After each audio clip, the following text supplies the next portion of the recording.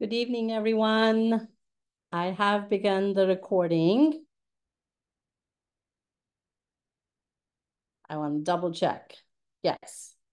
Welcome to our fourth session of virtual family orientation. And for today, we'll kind of start the same way as we always do. We'll be able to talk about the 17th a little bit. And I also want to share a link to Facebook page where we invite our families to join. It has a couple of questions. I only bring in and accept the families that have provided answers to those questions because it's hard for me to otherwise include those who might not belong in the group. It's a closed group for families. So please answer the two questions. What is your cadet's name and what is their major? And the purpose of that web or for that Keelhauer family page on Facebook is to stay connected with the campus. I often put updates and also photos of students that I take while I'm going from one end of the campus to another. So you get a chance to see what your student might be doing at that given point on that day. I'll share that in chat shortly. Welcome again. We have a financial aid with us today and student financials. We also have a member of our admissions team joining us, and I will be requesting Larry in just a few minutes to go first so he can make a plug for some outstanding items from students, and maybe you can help him work with your students and help him get those pieces of information. So we'll get to Larry in just a minute, but before that, 17th is inching along and we're getting closer to it. You will be receiving an email from our housing folks, not you, your student will be receiving a time when you are expected to arrive on campus. You will park in lot O and come into PIAC. Your students will pick up uniforms from a designated spot. You will have an opportunity to meet some of us again in person. They'll pick up their stuff. You'll go back to your car, put the new uniforms in there, and head to your designated res hall. Once you're there, the person driving, sadly, will have to remain in the car and drive out of that space, but everyone else in the car and the belongings will come out, and we'll have lots of students who are eager and ready and excited to help you get to your room. I was informed by my colleague, Tim, who you will be meeting soon at another Zoom. He said the total time it was, or average time it took for students and their families to get fully brought into their room was 38 seconds. So there's lots of help and they're very efficient. They'll get you to your room and you'll be able to do whatever it is that you wish to do with your student there. Get situated, decorate. Please remind them to try their uniforms. And if anything doesn't fit like they expected, hold on to that piece and you will be able to exchange it for a better fitting piece later that evening from 4:30 to 6. Or I'm sorry, 4 to 6:30, back in PIAC before you head out to dinner or shortly before the floor meetings start. There will be a window of time between when you move in and settle in your room and when the welcome begins and capping happens between 3 and 3:30. We will provide you with some opportunities to remain engaged at that time. And I'm working on that list. It'll be given to you when you arrive on campus. Plus, that would be a good window of time for you to make any last minute errand runs. If you forgot something, Target is about, I don't know, 6-7 miles from here. You could stop and pick up whatever it is that you might have forgotten. Please wear comfortable shoes. Check the weather. It is usually cool in the mornings and evenings, and the afternoons in August can get pretty warm. You will be walking around, maybe going up some steps, so be very comfortable in your shoes. We will have a shuttle running that'll go from parking lot to parking lot and up to the rest halls. If you're trying to get back to your student because you were the driver and drove away, please look for a shuttle. I'm pretty sure it's black and it's called Napa Wine Tours. And they will be able to get you to your location. I will once again be putting some links in chat for ID photographs. I'm still only 79 into the 262 transcripts, which Larry will talk about. And I have that link, Larry, that I can put in chat. We're also looking for health forms. I have that link as well. I'll start putting all of these links in. We're doing the best with uniform sizings, and if your student hasn't done that already, I will put that link in there as well. Moving quickly to housekeeping, please keep your devices on mute. And as you hear what our presenters are sharing with you, please put your questions in chat. And I will field those at the end when we open it up for Q&A. Presenters, I request you to please not answer stuff in chat because it becomes a little bit more tedious for me to get to the questions if the answers are in between and not everyone is able to see the answers. So hold tight till I start reading the questions and you can respond verbally to those. And if anyone who's unable to type in because you're driving or for any other reason, you're unable to type in your question, we'll open it up at the end to get your questions verbally. Thank you, presenters, for being here. After Larry has shared what he needs to, I'll request Saul to take the lead for financial aid and then Judy to take the lead for student financials. I talk too much. Welcome and take it away, Larry. Well, hello all. I'm Larry Martin. I'm a manager in admissions and outreach, and I just wanted to stop by just to have you remind your students that there are, as we've been mentioning, a variety of action items they need to complete before classes begin. One of those is ensuring that they have submitted their final high school and community college or other university transcripts. Those were actually due back on July 15th. And they are needed in order to finalize admission and to ensure timely course registration and financial aid disbursement. So we really need those transcripts if they've not been sent. We will be starting to call students to remind them for those that have not done so. So if you could, and we'll continue to send email reminders to the students' Cal Maritime email account. So the best thing you can do is just check in with your students, see if they've sent their transcripts. And if they have not, please encourage them to check their Cal Maritime email. We have instructions on how to do that because we want to make sure that we can finalize their admission and we can get them registered in classes, which will start next week. So that's my big reminder, transcripts, and continue to check that Cal Maritime email for updates. And please answer their phone if we call them. If they see a 707-654 number, pick up and chat with us so we can share what information we still need from them so that they're ready to join us here in a couple of weeks. And if they have questions or they're unsure, they can always call or email our office, the admission office. We're open every day from 8 to 5, and we have students and staff here to provide support. But just wanted to make a quick announcement and then look forward to seeing you all on Move-In Day on August 17th. Thanks so much. Thank you, Larry. I am beginning to put these links in there so that you have them. And always reach out to us at orientation@csum.edu if you have any follow-up questions. But with that, Saul, you have the floor. Thank you. Thank you, Vineeta. Good evening, everybody. Thank you for joining us. My name is Saul Ramirez. I'm the Director of Financial Aid here at Cal Maritime. Together with Judy and Frank, I will let them introduce themselves shortly here, but we have some short presentation actually for you. And then we'll be able to take some questions, answer those questions. Maybe a lot of anxiety around financial aid. What am I getting? How do I use it? What am I supposed to pay? So that's technically what we're here to talk about today.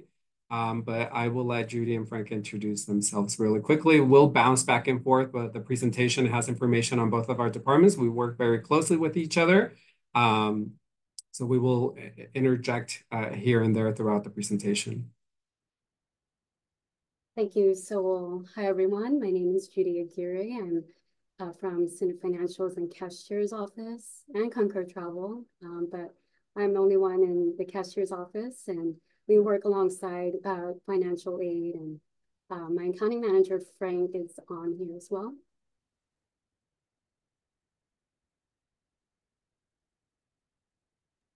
You're on mute, Frank.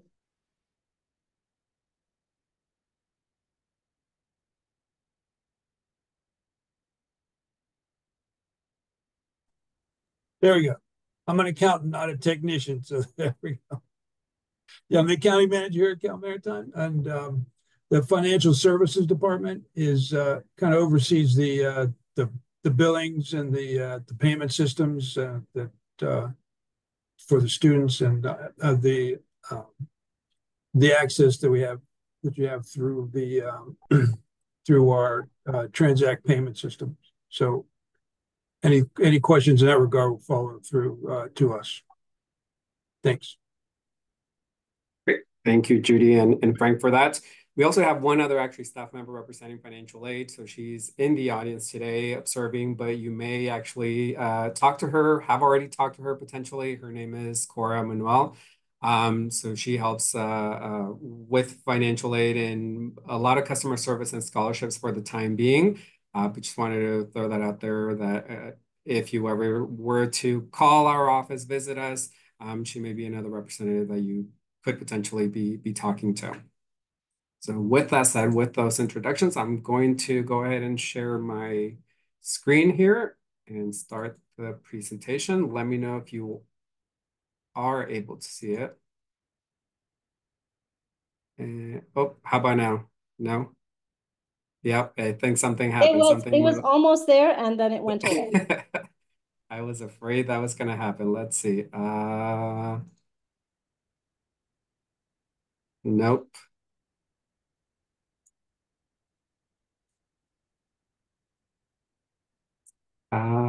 Okay, let's try something else.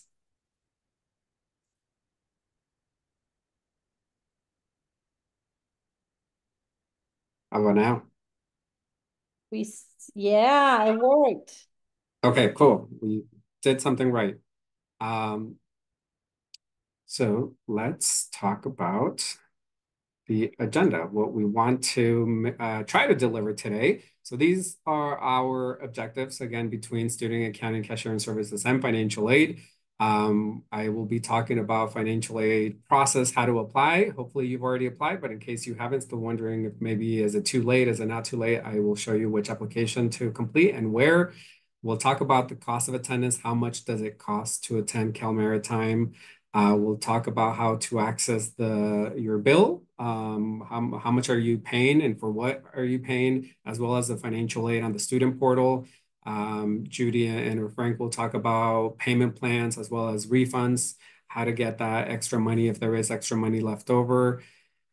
And then I'll finish up here by talking about an important policy that students are required to meet, which is the satisfactory academic progress. We'll talk about what that requires students to maintain throughout their career in order to their educational career in order to maintain financial aid.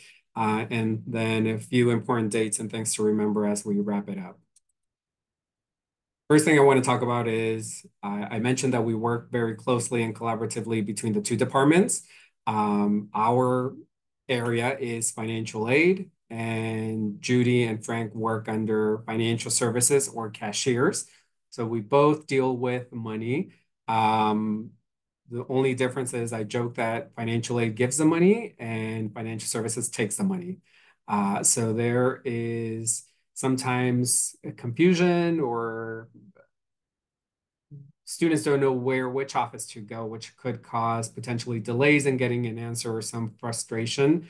So I want to clarify that for financial aid, like I said, we give students the money. So we try to help students in applying for financial aid.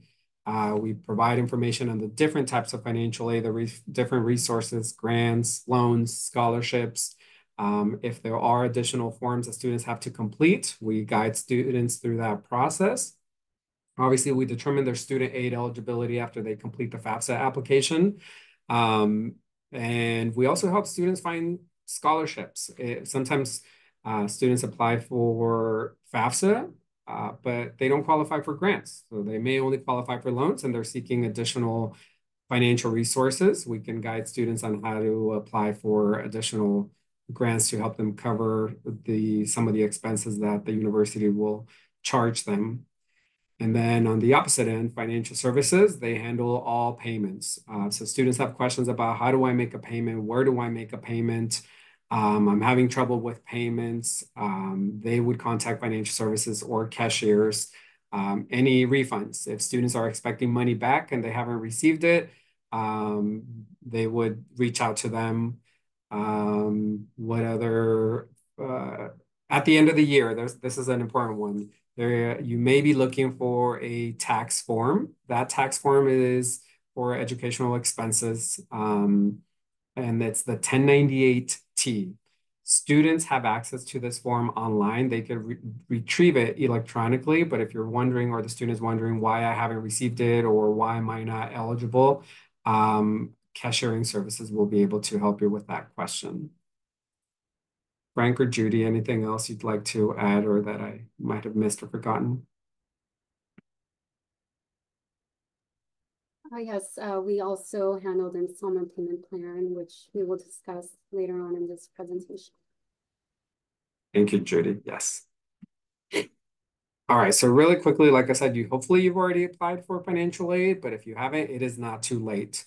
California does have a priority deadline. It's a state deadline, and that one unfortunately did pass. So if you have not applied for financial aid, you can still fill out the FAFSA, but you would miss out on state funding. So state dollars, because of that deadline that the state has set, and that was normally it's March 2nd.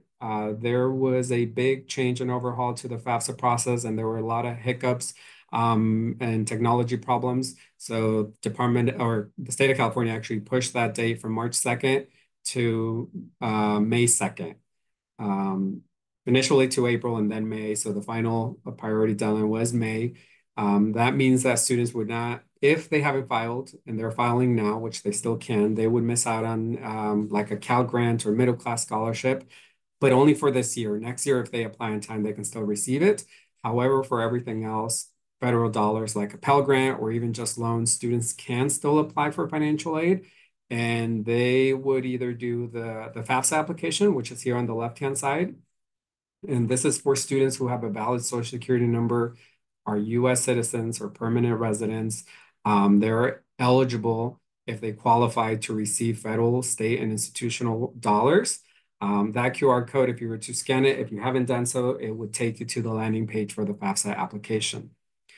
However, if a student does not have a valid Social Security number, or maybe they have a valid Social Security number, but it's for working purposes through the DACA program or a Deferred Action of Childhood Arrivals, they're not US citizens, they're not permanent residents, whether they're DACA or undocumented students, they would fill out the DREAM Act. They could still qualify for financial aid, but only for state dollars, not for federal dollars.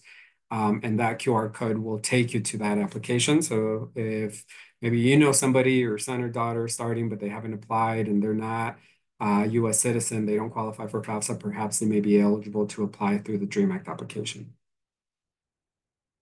Let's talk about the cost of attendance. How much does it cost to attend Cal Maritime? There are different cost tables depending on whether the student is in let's say California resident, a non-resident, or under the WUI program, or WUI stands for WEE, Western Undergraduate Exchange Program. What I'm showing you here is for new students starting in the fall that are California residents. And there are 3 columns. So you have the on-campus column. The middle column is for students living off campus and for students living with parents or relatives. So Cal Maritime is an on-campus housing institution for the most part, although there are exceptions depending on whether the student graduated from a high school within a certain radius here or the student petitions to live off campus for reasons that are listed on the housing website, rather. So there are reasons why they could petition. But I'm going to focus on, because we're an on-campus institution, focus on the first column, which is on-campus cost of attendance. So students would be looking at the tuition charge, of course. And these are annual charges, by the way. So this is fall and spring. It does not include summer, but it is fall and spring. Tuition charge. So these are just the classes. It costs them roughly about $3,000, a little over $3,000 per semester, or for the year, $6,000. If your student is starting in the fall, they won't have this charge on their account yet because they have not been registered for classes. So after the 29th, when they start getting registered for classes, they will start seeing this charge posted to their account.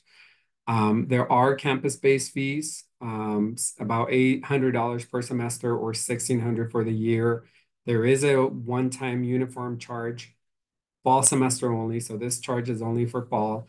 They don't get charged again unless for some reason they need to replace our entire uniform. Highly unlikely, highly unusual. But if they do, then obviously there's another charge down the line. For the most part, students just pay that one time for their uniform. There is an orientation fee. The medical insurance is a charge. Students are required to have medical insurance. So they can either have it through Cal Maritime here, or if you already have them under your medical insurance plan and it meets our requirements, you can waive out of that. It's not through cashiers, it's not through financial aid. There is a process and a form that to be completed, and that's on the student health center page. But again, you can waive out of that and not get charged the $1,600. For housing and food, you living on campus, it is $14,000, a little over $14,000. So these are the charges the institution is going to charge you, and what we call direct expenses. Everything after this is what's called indirect expense. So the institution is not going to charge you for books, transportation, or personal expenses. That $1,000, $1,400, $2,400 respectively that you see on there, we are still required to provide you with an estimate of how much students have spent in the past. So you can estimate how much additional money you may need in addition to the direct expenses that the institution is going to charge you for. So when we look at the direct expenses that we talked about, your tuition, campus-based fees, uniform, housing, food, etc., plus the books and supplies, transportation, personal expenses for 1 year, you're looking at roughly $3,100. The student could potentially save some money on books and supplies. Maybe they won't end up paying $1,000. Let's say they borrow a book or share a book from a peer, or they buy it on Amazon used instead of new.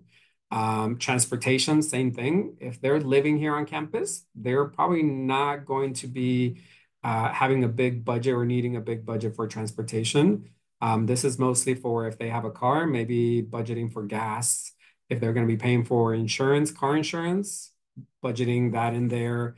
But if they don't have any of that, you could probably knock off either $1,400 or maybe at least $1,000. Same thing for personal expenses. We think that students may need $2,000 for personal expenses, going out maybe on a weekend trip with friends or things like that. But if the student doesn't and they know how to budget accordingly and not spend too much money, perhaps you'll also be able to knock down $1,000 or $2,000 off that. So the actual total cost of attendance may not end up being $31,000, maybe perhaps closer to, I don't know, $28,000, $29,000, depending on how much they're able to save on some of the indirect expenses, which are the last three there. That estimated loan fee is not an actual cost, but it is something that is deducted from the loan when students borrow. So if students borrow, I don't know, $100, actually that's a bad example because it's a percentage, but let's say they borrow $5,000. there is a loan borrowing fee, roughly average about $58 that will be taken off that $5,000. So they will only be getting the difference in their hand. But again, that's not an actual cost. We do have to include it in that cost of attendance. So that's what a cost of attendance looks like. It is different. Like I said, it's not on here, but if you scan that QR code, it has the other categories. It is different for students who are out of state. They do pay a higher tuition amount. For the most part, all the other charges are the same. And then Western undergraduate students also pay a little bit more than the in-state amounts that you see on here, but less than non-resident students. Now let's get into, now that you know how much is it going to cost, if you haven't already, this is where you would go, actually the student, or you would need their student username and password, but the student would go in to view their financial aid, their charges, and sign up for a direct deposit or any items that they need to do on their end. So first they would go into www.csum.edu and then click on login on the right-hand side and then PeopleSoft Student Center. Or Student Systems rather, sorry. And then click on Student Center here. Oh, it is out of order. That Student Center box. That was out of order. This is where students would click next once they log into the system. Again, they'll need their username and password, not yours. You don't create an account. This is all for the student. So they will need to log in here. Of course, if you have that information, you can log in for them. Once they are here, this page is very important. So there's a lot of information here. Upper right-hand corner, you'll notice this one has college transcripts required. Larry was talking about this earlier. So if a student does need to provide that information, it would be listed on here. If financial aid needed any documents or any information, we would list that on here. That section, you can't see it, but I cropped it off. Apologies, it wasn't on purpose. Right above that, it says to do box. So this requires a student to take action. If they don't know what the college transcript required is, they can click more information here and it gives them a little bit longer explanation on who needs it, by when, what to submit, or where to submit it to. So that's one area. The other is the blue arrow there is pointing to account inquiry. This takes you to see a summary of the student's bill. The green arrow is pointing to view financial aid. I'll show you how to get there and we'll click on that. Right below that, I don't have it on the screenshot because I don't have access to it, but right below that view financial aid would also be one that says accept, decline financial aid. This is for if you have loans and you would like to accept them, this is where you would click right below that view financial aid. Again, it's not shown on here, apologies. But it is only for loans. You don't have to accept or decline grants that are offered to the student. Those are automatically accepted. And then, of course, on here, you also see the account summary. So this will show you the overall amount due, future due in this case is $11,000. We'll talk and get into a little bit more detail about the orange arrow here, account activity. This is where you would go. It's a drop-down menu, and you would click account activity, which will show you per term what exactly is it that you're paying that $11,000 for. So here, the next slide, I went back one, but if you were to click on that green arrow, which is view financial aid, the next screen will take you to the academic year that you want to look at. If you're a student starting in the fall, and obviously they will only have 1 year to click on, which will be the 2025. As they progress, they will have access to more years so they can see each year's financial aid. Of course, in this instance, we're interested in how much a student would receive for 2025. So they would click on aid year 2025, which will then lead you to the screen on the right here, that box. Your financial aid or your student's financial aid could look something like this or completely different. You may have more or less financial aid. Remember, loans are part of financial aid. So you see loans listed on here in the middle. The category tells you what type of aid is being offered to the student. In this particular case, they have work study that is being offered to them, $2,000 for the academic year. This is something that the student needs to work for to receive that. So their salary comes out of this federal grant that is given to the student. There is a federal Pell Grant that is given to the student. It says it's a grant. The following two are loans, federal loans that the student does have to accept. You'll notice they're not accepted. The grants are, but the loans are not. That's because they have to go back to this previous screen and imagine there is an accept button right below view financial aid. That's where you would click to accept the loans if you wanted to, or if the student wanted to accept them. And then the others are also grants. So this particular student is getting Cal Grant B fees, Cal Grant B, which is a different component, two different amounts, as well as State University grant, the amount listed on here. So altogether for the year, we're offering the student $24,000, including loans. But if they don't take out the loans or without accepting the loans yet in grants, including work study, they would receive $18,000. The bottom here, red box, is per semester. So we break that up in two payments, one in August and one in July. So per semester, the student is being offered, it's the same categories, only divided by two. So one semester in August, they are being offered, or for the fall semester, they're being offered $12,000, including the loans, but without the loans, $9,100. So in August, that's how much we would release, minus the 1,000 because they have to work for this one. So we would release $8,100 in grants. We would release that and apply it to outstanding charges that the student may have. I'll turn it over to Judy to talk about those charges. Yes, thank you. So to see the details of the charges, it will be under other finance information account activity. You can see the charges, payment, and refund. So right now for first year students, they only have the housing, dining, uniform, and orientation charges. Once they are enrolled in classes next week, the other tuition and fees will show on their accounts. And so there is an extended due date for the first year students of August 16, and another billing statement will be sent out as well. So I will provide on the chat here a link for more information on the tuition and fees for each semester. We'll go to the next slide. Thank you. So for payment plans, let's say the payment cannot be made in full by August 1st, or for the first year students, August 16. Our campus offers installment payment plan. There is a $50 administrative fee to sign up for the plan.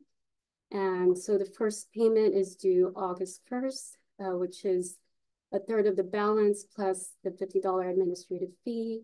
And then the next installment is due September 15th. The last installment is due October 15th. So I will also provide in the chat the link to the installment payment plan webpage, and you can find the form on this link as well.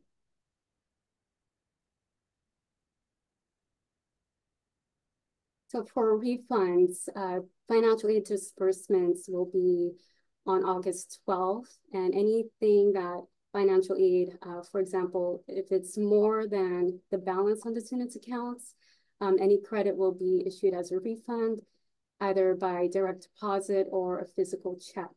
And so here is a QR code, and if you don't have access to the QR code, I can also drop the link on the chat on how to enroll in direct deposit. Did you have anything to add here, Silva? That's it. Okay. Actually, perhaps I do. I'm going to go back a couple of slides here.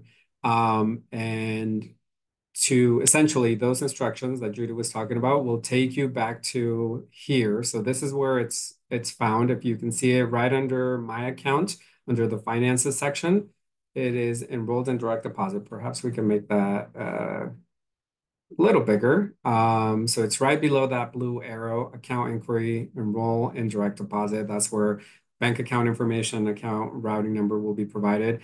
Faster, easier if students are expecting a refund, especially during the summer when they are away at sea or international experience abroad and may or may not have access or fast access to their refunds. Direct deposit goes straight into account. Otherwise, the deposit gets mailed, so it'll go to the mailing address to the student. Go back to Judy. Was there anything else here? Nope, that's all I have. Awesome. So let's talk about this important policy that students are required to maintain. We're required to notify the students that they have to meet what's called satisfactory academic progress, or SAP for short. So in order for students to continue to receive financial aid, the federal government has said that students must meet the 3 requirements that are listed on here. And that is a GPA. So as undergraduate students, they are required to maintain a 2.0 cumulative GPA. So we're not talking about the term GPA. We are talking overall academic performance. As long as students keep above a 2.0 cumulative GPA, they meet that requirement. They are also required to maintain a certain pace. Pace means that they are passing a certain percentage of the classes that they attempt, and that percentage is 67%. So of the classes that they sign up for, they attempt, they must pass 67% of those. They don't have to pass all of them, and that's okay, and they don't have to pass them with an A. Ideally, hopefully they will.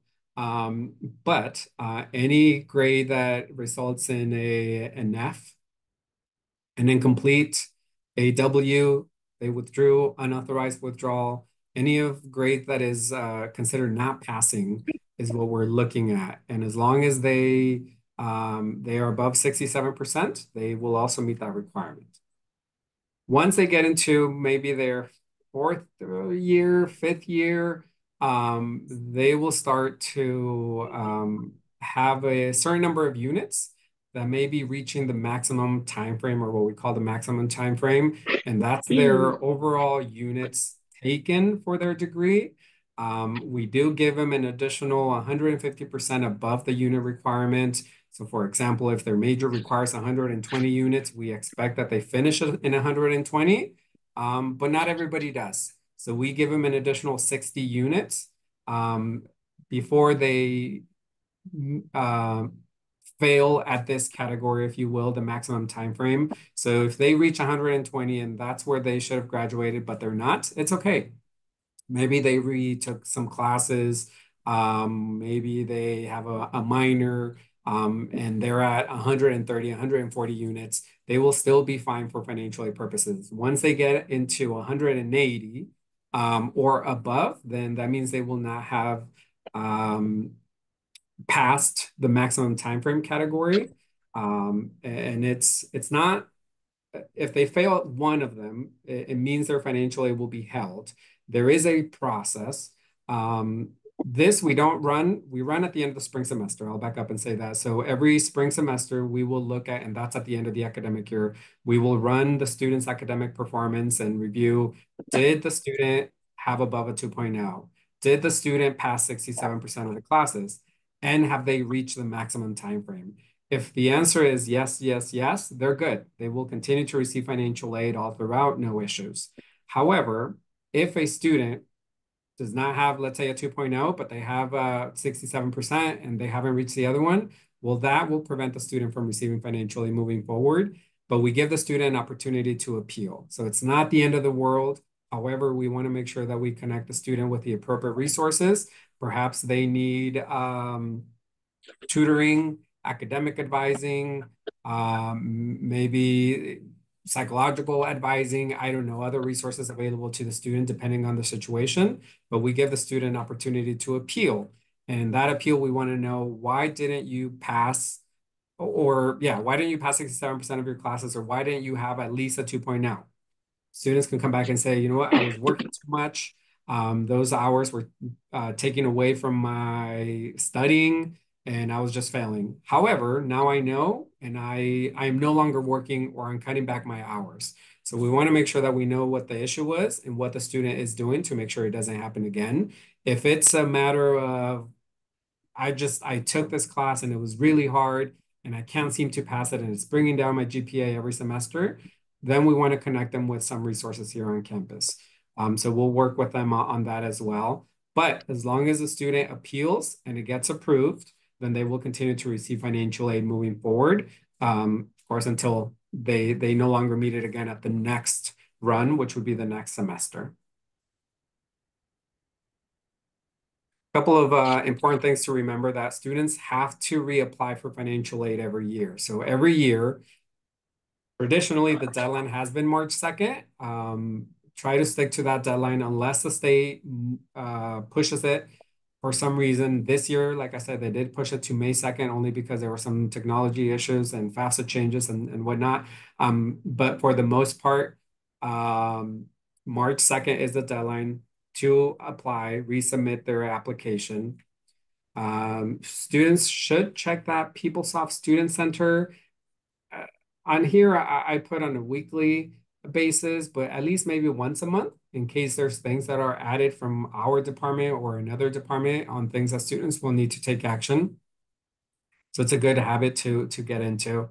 The other thing is that for financial aid, at least our formal and main way of communicating with students is through their CSUM or CSUM email account. So they are assigned an email account here, student account. That's the main way where financial aid will reach out to them, ensuring that they regularly check it, that they don't ignore any emails. I know they're bombarded from all areas with a lot of emails. Some of them, perhaps they can just scan and realize, oh yeah, this doesn't apply to me. Perhaps it's an event that they're not interested. But if it's something like, hey, you owe something, you have a balance past due, or financial aid needs some information, perhaps something that they need to pay attention or close attention to. If the student does want to or need to withdraw for whatever reason in one class or for the entire semester, best to talk to an academic advisor first, as well as financial aid, to determine, will this have an impact on my financial aid that I will receive in the future or that I am receiving this semester? Will I have to pay anything back? Would be a question that as a student, perhaps they would need to be asking if they are thinking of withdrawing from some classes or all classes at any semester. And then lastly, some important dates that I listed on here. So we will release financial aid for the fall semester on August 12th. That means that after August 12th, we will go ahead and give that money to Judy and Frank and say, this student is receiving $12,000. Take whatever it is that you need for their tuition, for their room and board, pay their charges. And if there's money left over, issue them a refund. If there isn't money left over and you still have a balance due, then you will have until August 16th to pay that difference. We do have Cal Maritime specific scholarship opportunities. They should open up. Right now, we're aiming for late November, maybe cutting it closer to December, perhaps. We will notify students. There's a marketing campaign letting them know to apply. So encourage students to apply for scholarships. This is in addition to whatever they would qualify for with their FAFSA. And then also reapply for financial aid October 1st. This is when the federal government is aiming at opening the application. This past year, they didn't open it until December 31st, January 1st, let's say, because of the FAFSA changes and technology issues that they had. But they're trying to go back to the regular cycle, which is October 1st through March 2nd. So pay attention to any emails from Department of Education, from our office, reminding students to apply. We also hold virtual and in-person FAFSA workshops. So if you and or the students need help filing the FAFSA or renewing the FAFSA again, that you attend one of those workshops, virtual or in person. We don't have the dates yet, but once we do and once that's finalized and planned out, we will send that communication out to students. And then looking forward into spring semester. So spring, starts in January, but just a heads up, financial aid won't disperse until around December 30th. And that's when we will then pay spring charges that will be posted by then.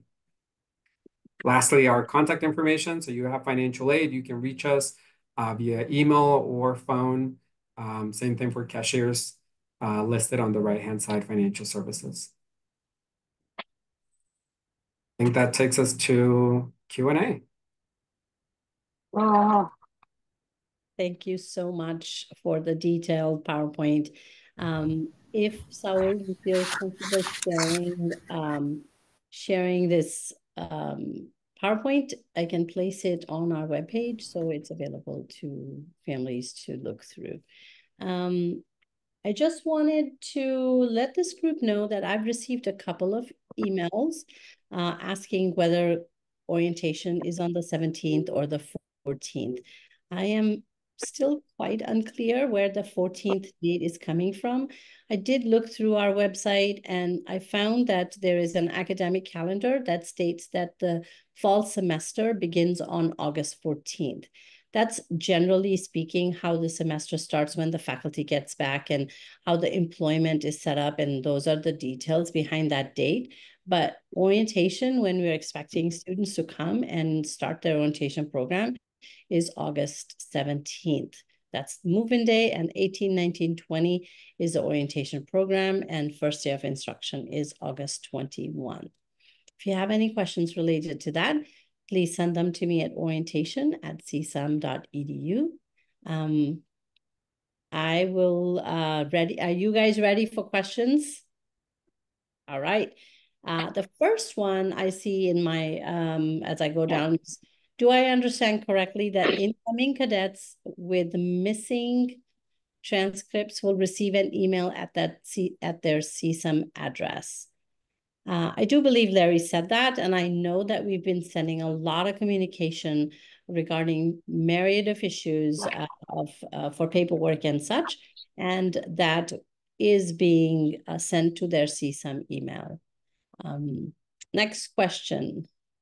Has Family Weekend been confirmed for October 5 and 6? It has been confirmed, and it's October 4 and 5, which is Friday and Saturday.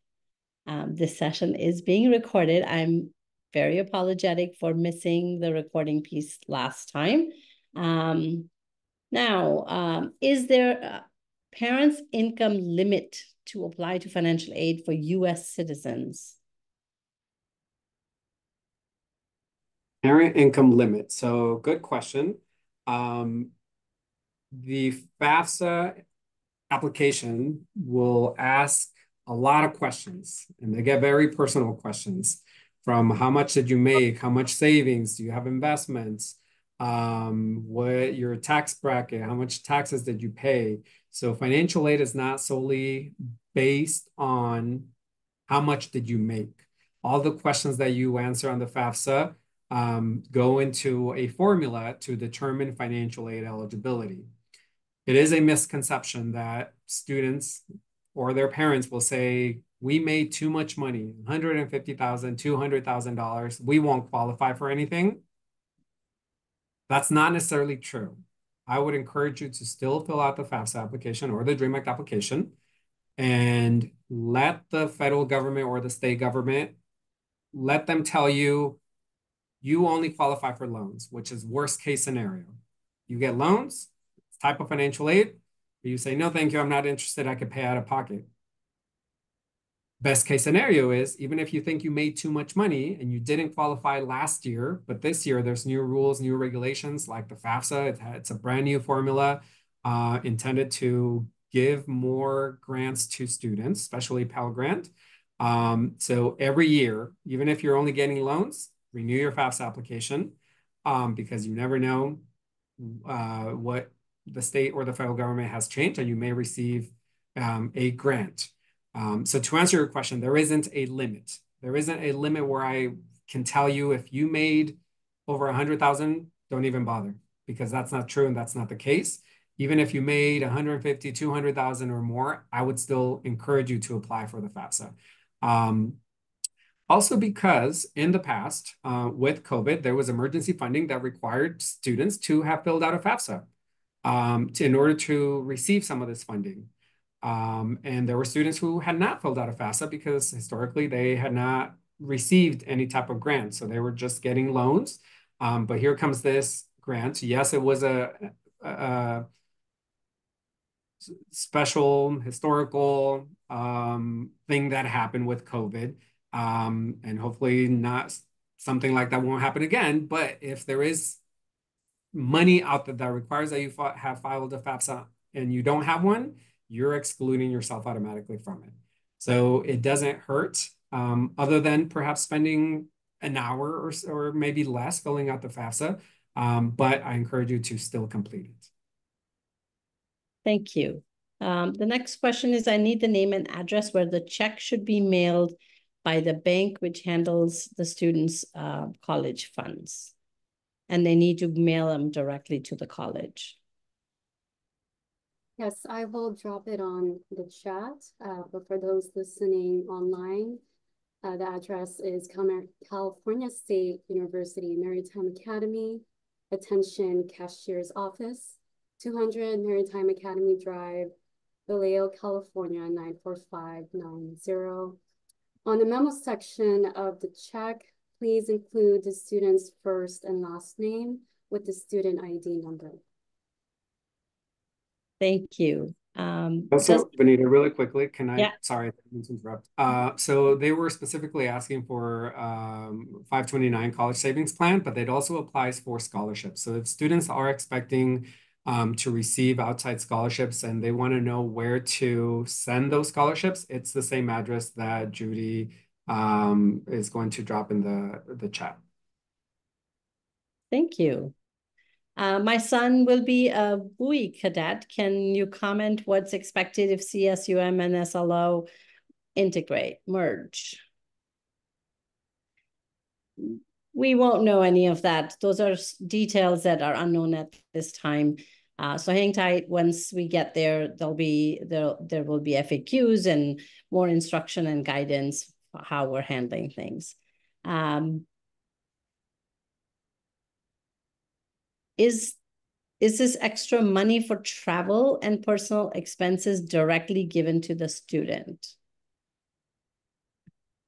So there isn't extra money. What we do is, for financial aid purposes, we take that cost of attendance, that $30,000, and we say if the student needs $30,000, we rely on FAFSA to tell us what the student is eligible for, and we just take everything that they're eligible for and we give it to the student, not to exceed $30,000. So no student is going to receive more than their cost of attendance. I'm using $30,000 as an example. If you remember that table, cost of attendance table that I shared, the middle column was for off-campus, and that was over $30,000, so $37,000. So it's the cost of attendance specific to the student, the maximum amount of financial aid that they're getting. Now, let's say the student is only getting $5,000, $2,500 for the fall, $2,500 for the spring in a grant, but we saw that their tuition is $3,000. That means we will apply the $2,500 to tuition, and the student is responsible for all the other charges, including travel, including uniform, including housing, meals, etc. On the opposite end, let's say the student is receiving $15,000, and that's for one semester. We take that $15,000, we give it to Judy and Frank and say, pay their tuition, which is $3,000, pay their mandatory fees, pay their room and board, which is $7,000. So if everything is covered in that $15,000 and there's $1,000 left, the student gets $1,000 and they can use that for travel, for gas, for whatever else that they need it. If the university is not charging you for it and you have a student gets a refund, they can use it for anything, personal expenses, books, travel, or save it. Maybe they need it, they might need it for the summer. You never know. They can put it into their bank account and leave it there. Thank you. Is there an additional fee for summer cruise? Yes, there is an additional fee of $4,105 for the summer. I will go ahead and also drop the link for more of the summer C-term on the chat.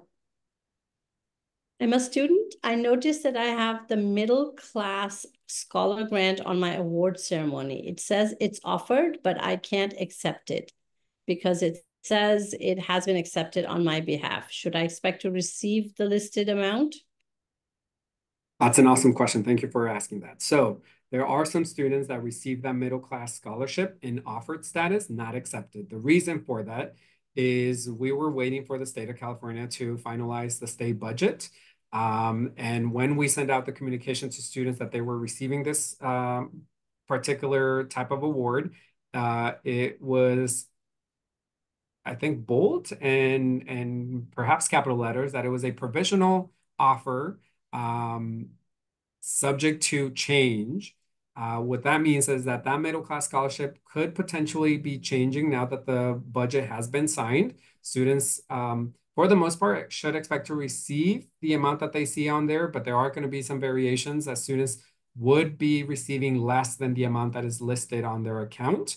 Once we have the final amounts from the state of California, Cal Maritime does not determine the amounts, does not determine eligibility. We rely on the state of California to give us those amounts.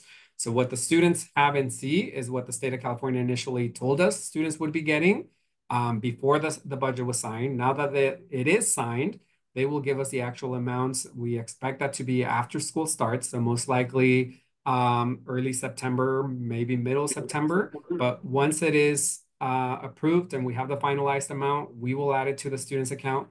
We will remove the wording on the posting. Right now, all the awards say estimate Pell Grant, estimate middle class scholarship. Once all of those are finalized, we will remove the estimate. It'll only say middle class scholarship and it'll be offered and accepted. You won't have to accept it. It's free money. The only type of awards that students will have to accept is the loans. Thank you. Can I start paying my son's student loan prior to him graduating?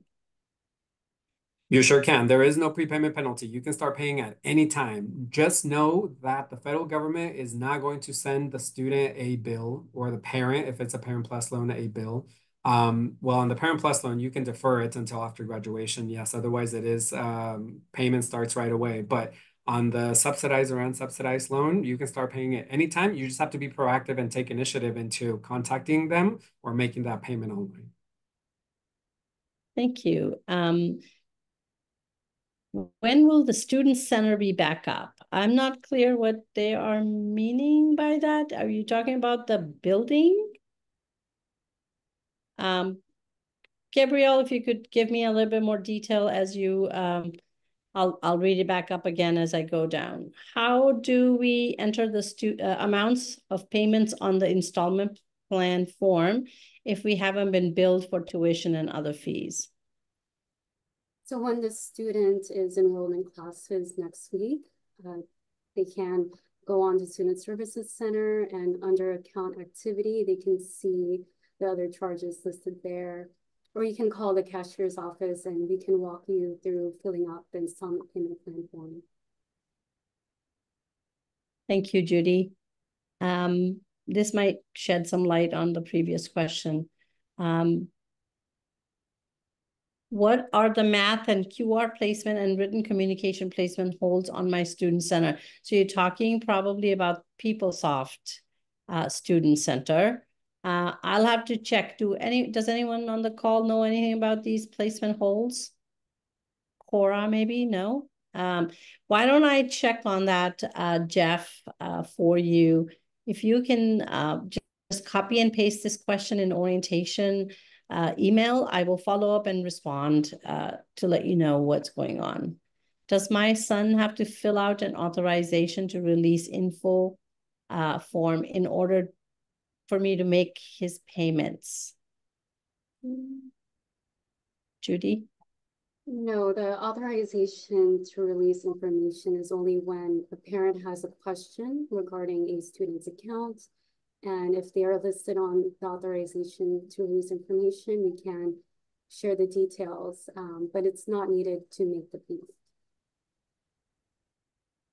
This is related, Judy. Can the parents get into this portal to pay versus having the student do it?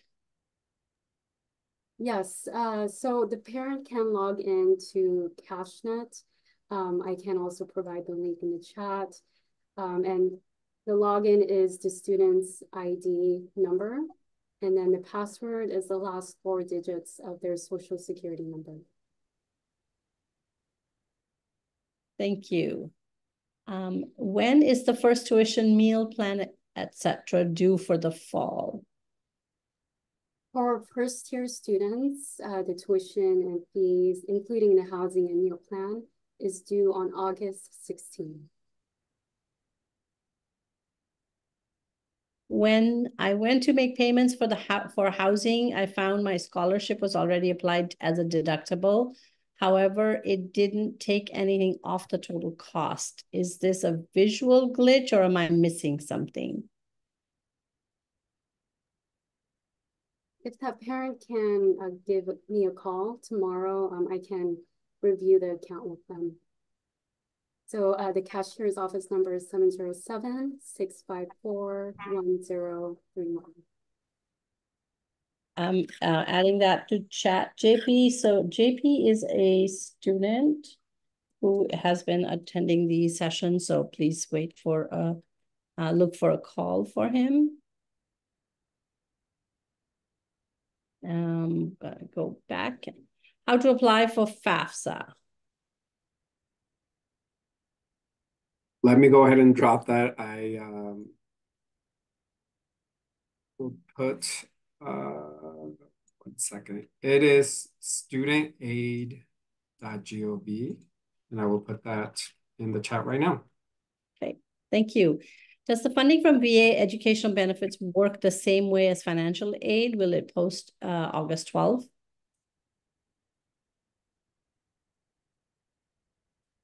So that is a good question. It's a different process. It doesn't go through financial aid. There is a certifying official. I can put her contact information here. Let me just drop the studentaid.gov. So that's in the chat now for students to apply for the FAFSA.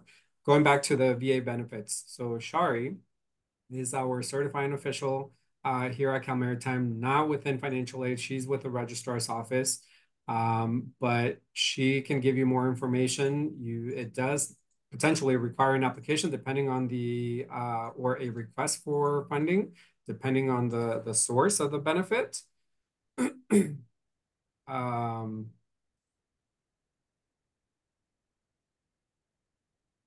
Accounting, cashiers, and Judy, correct me if I'm wrong. Once it has been certified by Shari, contact information is in the chat now, but once it has been certified, that information goes to cashiers and they usually post it right away.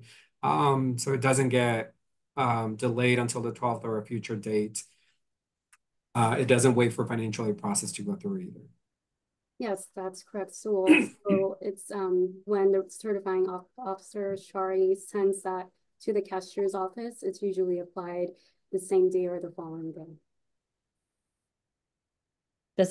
Thank you. Thank you. What address would I mail checks for payments? That's the same address that Judy put in the chat already. I hope you'll find it, JP. And he also wants to know if there is some sort of list of eligibility I can use to see if I would be eligible other than filling the form. I'm filling the form. List of eligibility. Types of aid? Is that if you're asking for types? Sorry, go ahead.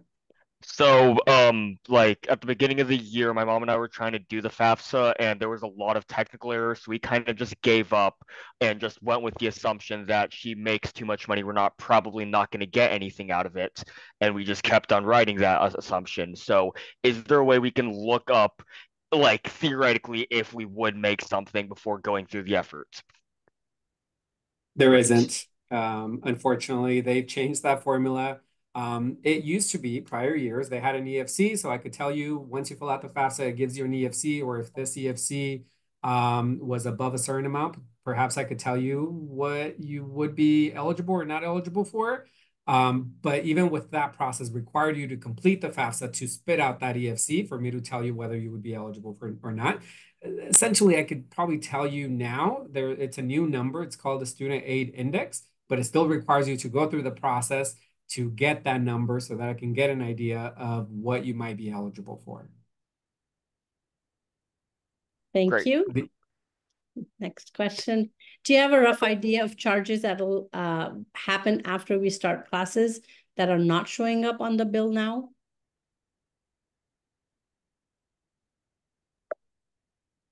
So when the first year students enroll in classes next week, that will be usually the set charges, but it's up to the students if they decide to drop a class or enroll in another class. There are fees associated with the class, such as the Math 101 book fee, there's an art fee.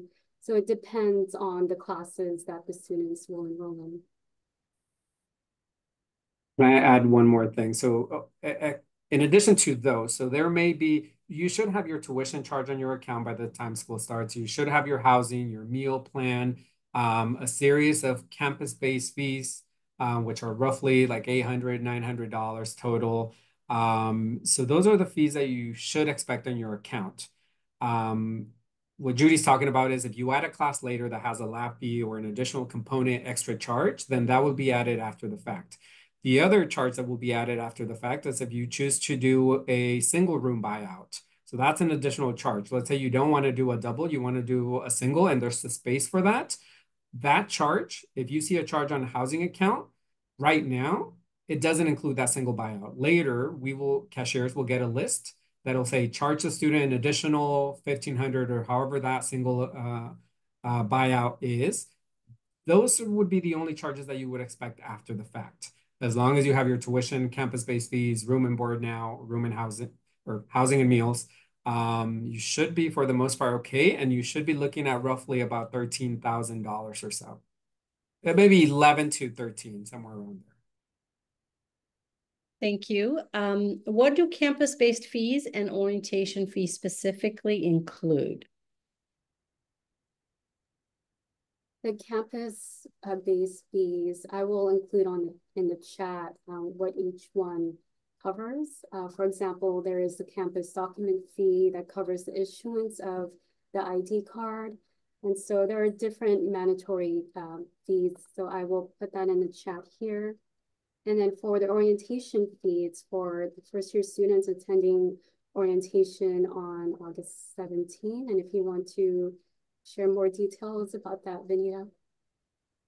So yes, orientation fee includes all the delivery of the curriculum for the 4 days and the move-in costs.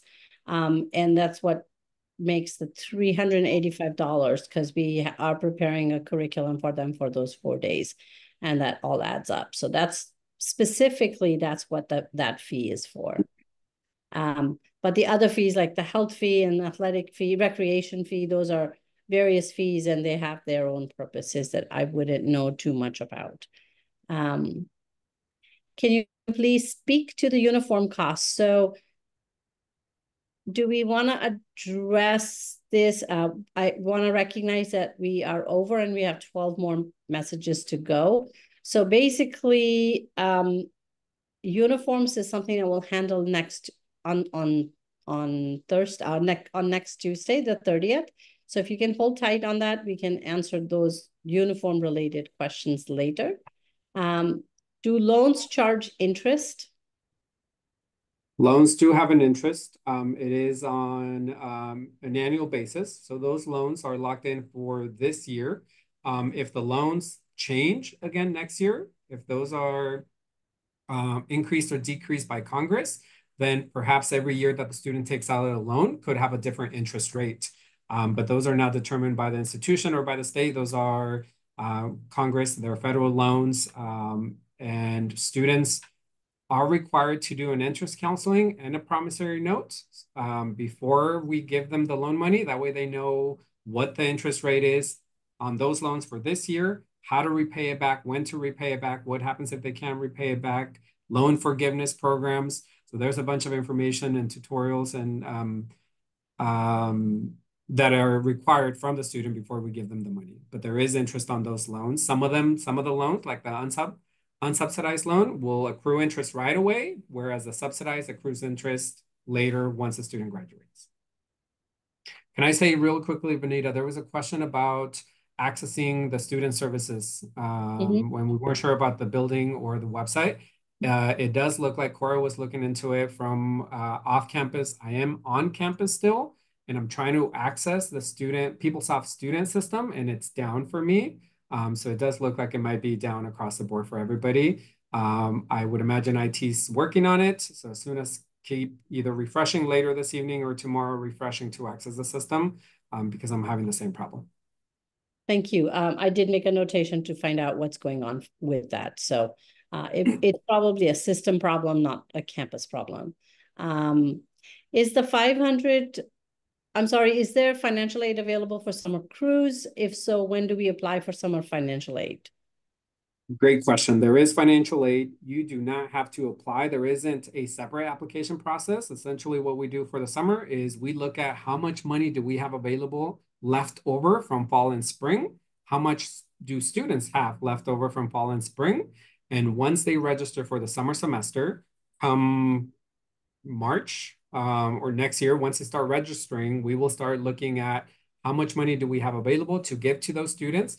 We use the FAFSA from this academic year. So we still go back and say, let's see what they were eligible for fall and spring. Can we give them or match the same thing, or can we give them more or less? But that's why it's important to have a FAFSA on file as well. But there is no separate application process. Thank you. Is deposit fee of 500 going to credit to the fees or was it an additional cost? The 500 admission deposit fee includes the housing deposit of 150 and the uniform deposit of 350. So these will apply to the housing charge and the uniform charge. So one parent or one person on the call says they didn't notice that deduction. Could Angra, could you possibly send us reach out to Judy at 1031 to look further into that, please? Her number is in the chat. Thank you, Judy. And then where do we find the authorization forms to fill out so that I can access my student's account and have full access? Who wants to take on FERPA? I can drop the link in the chat. Thank you. Just so you know that those authorization forms are completed by the student, signed off and sent to the campus. And they have to do separate ones to get billing information, health information, academic information. There's different forms. They have to provide those waivers to the campus. Should we wait until total charge shows final amount to request bank with college funds to mail check?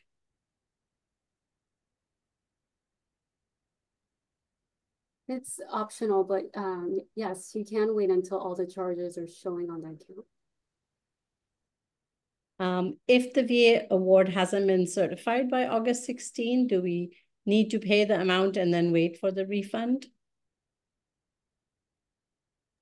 So if the VA award hasn't been applied yet, yes, if you can pay for the amount and then the refund will be given once the VA certification is applied to a student's account. Thank you, Judy. When and how do students enroll in classes? Sal, you want to take that? Want me to answer?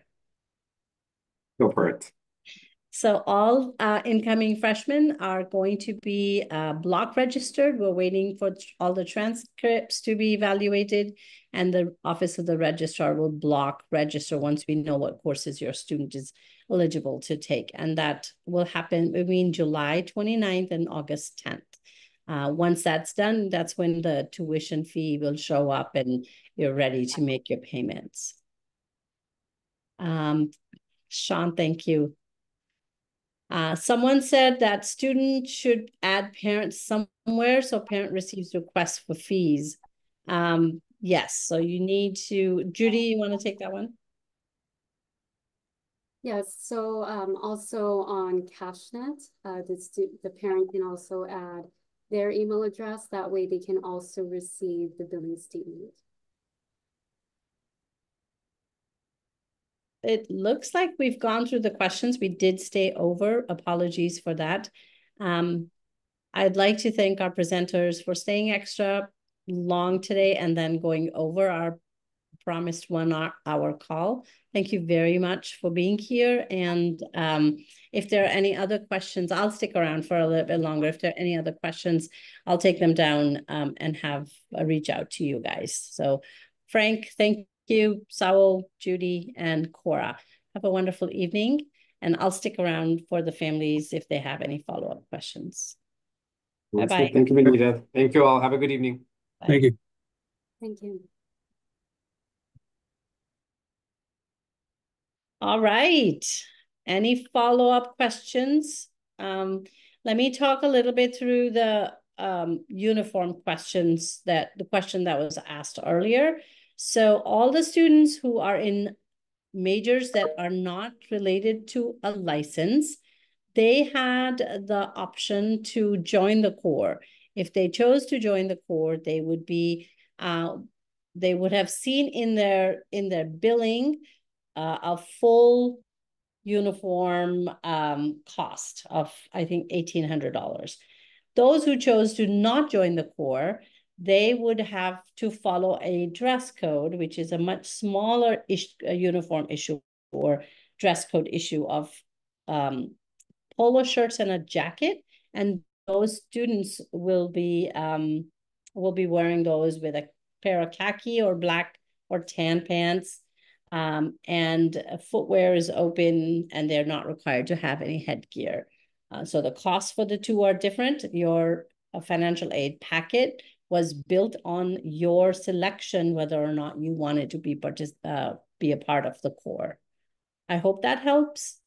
All the students who are in an engineering program or DEC program must, and FET must fall into the Corps. Am I good to call the number? Yes, JP, you can call Judy at 10:31. Not today. She's already staying past her 5 o'clock workday, so call her tomorrow. I have a random question not relating to finance. Do transfer students reside in upper res? Transfers, we try and put transfer students in McAllister. Sean, wait till you get your email from housing. And if you're not in McAllister, shoot them back something saying you'd like to be in the other res hall. Not related to today's topic, but do you know if a safe is allowed in the dorm room?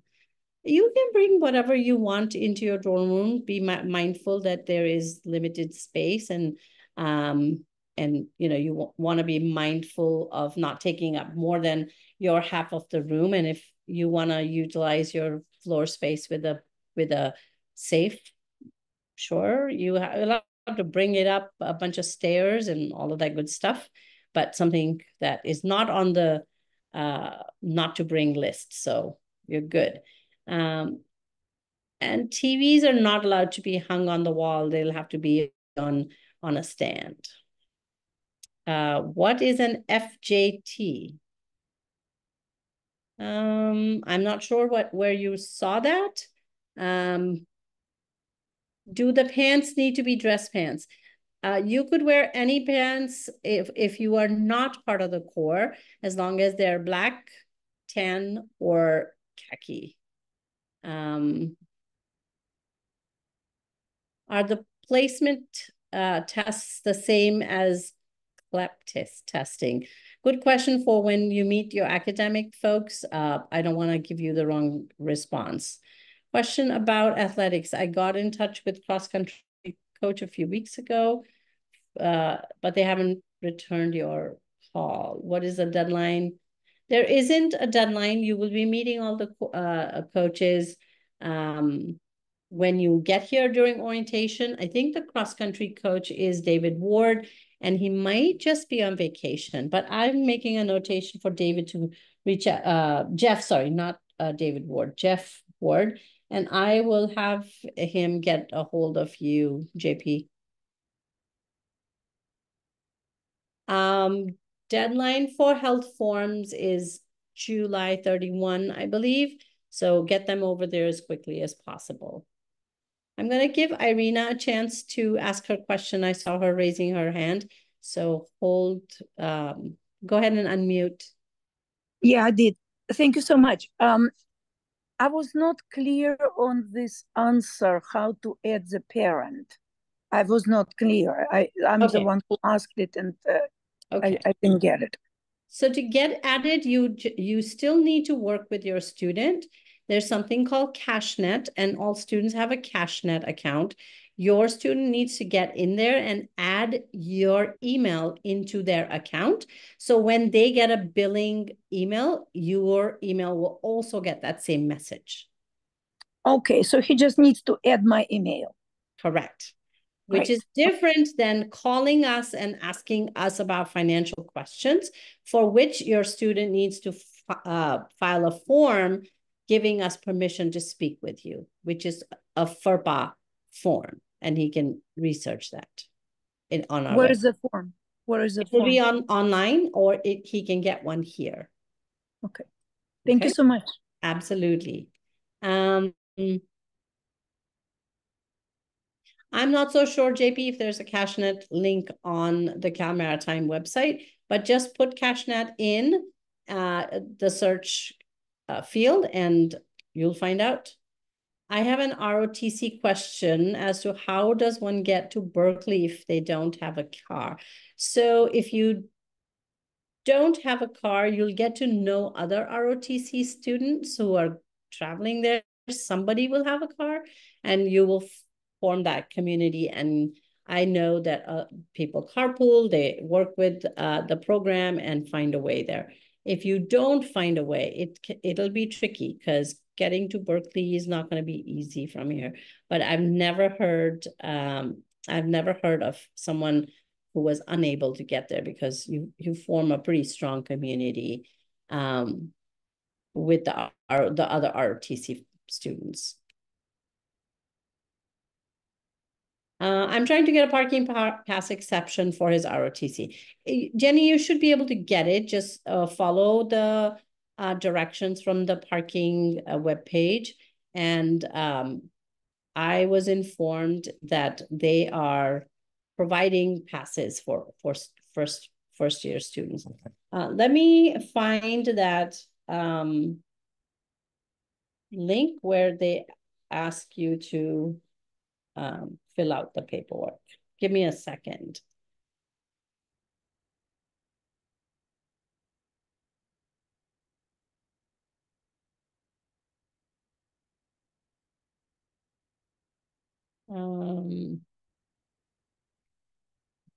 Jennifer, didn't we've exchanged emails? Can you send me this request via email and I will respond to you with the exact link? I'm not seeing it right now, but I know it exists. I'm probably not doing the right search, and I'll email it to you.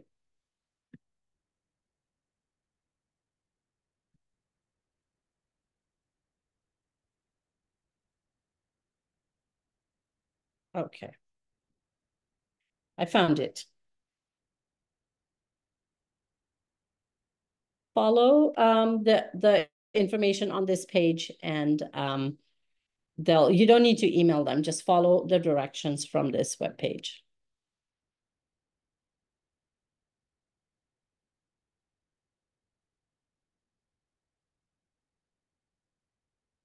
I got something in Q&A. Do we shop around for loans? Are there other loans offered?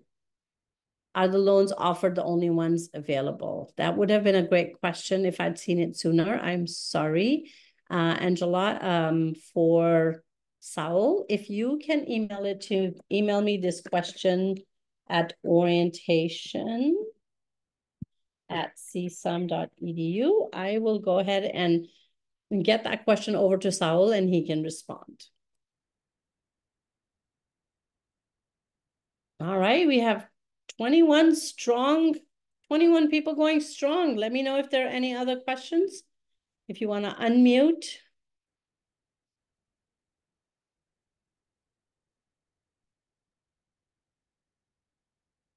All right. Looks like we're good for today. We will see you on the 30th. Oh, there's someone. Yes. I was having trouble getting it to unmute. Oh, no worries.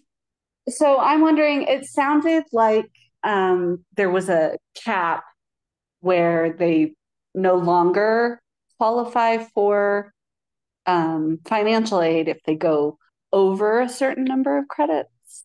Did I understand that correctly?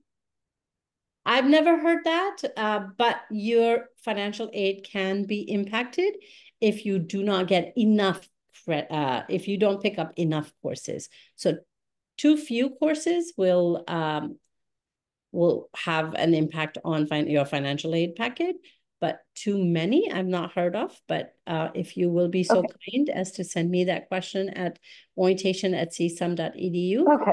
Yeah. I will forward to Saul and have the right person respond. Okay. Thank you very much. How do you say your name? Is it Rachel? Rochelle. Rochelle. Thank you, Rochelle. Yeah. I'll look for no the problem. email. Yeah. Okay. Thank you. You're welcome.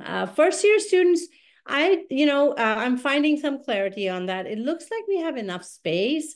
So we, on a case-by-case basis, are giving out permits to freshmen. However, we want you to be mindful about making that request. If you see a very specific reason for them to have a car so they can leave the campus, then you must do what you need to do. However, if they have a car, they lose out on a full experience, campus experience. So be mindful of the reasons why you're requesting one. But yes, if you go to that parking link or webpage that I just included in chat, you can request a consideration.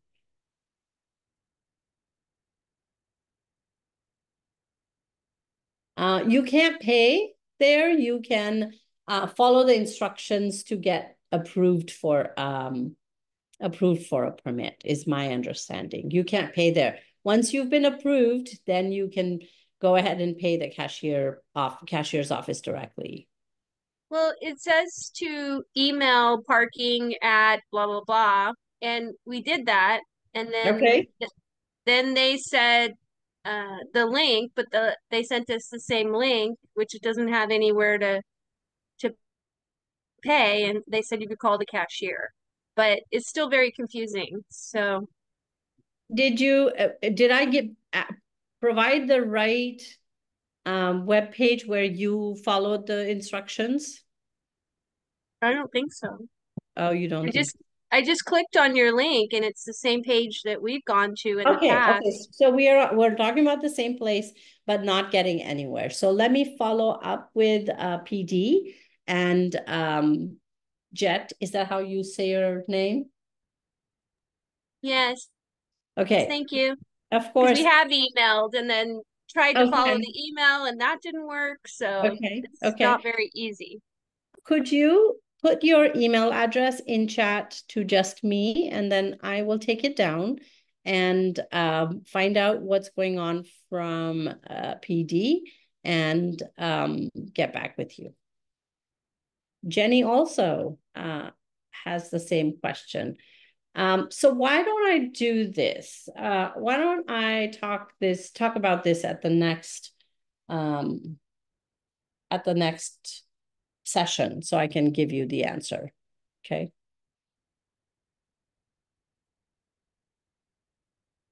I'm making a note. I'll get the answer by the 30th.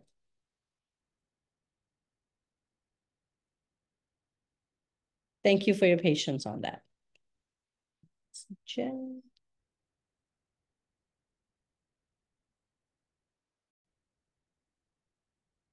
Thank you, Jet. All right. Thank you, Jenny. All right. And if there's anything else, let me know. I'll give it 10 seconds.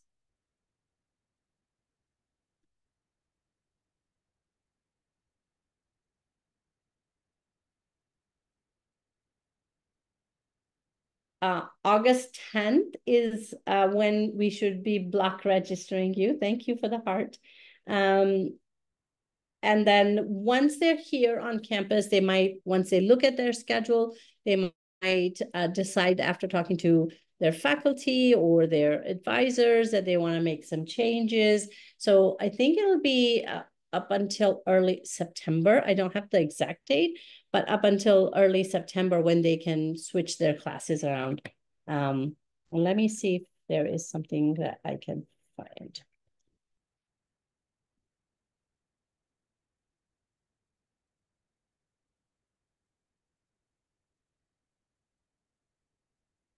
Last day to add, drop a class, September 4. So they should be able to add, change, drop, any of those things can be done. But if it's just a matter of swapping, they should be able to do it during their orientation days. They'll have little breaks here and there to be able to pull that off. But do we get roommate information the same day? Yes, you will get one email from housing that'll say who your roommate is, any other information they provide, as well as your move-in slot time. That's my understanding. But again, those guys are going to be meeting with you on Thursday, August 1. So they'll tell you all about your roommates and your campus life information.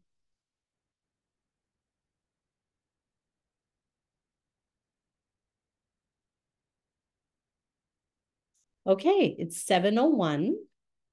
And it's been a pleasure. Thank you for being such great partners with us in the success of your students' arrival here. We'll be ready and they will be in good hands. So worry not. We'll see you on next Tuesday. I can't even keep up what day it is. Today's Thursday. We'll see you on Tuesday. Have a wonderful evening. Until next time. Bye-bye.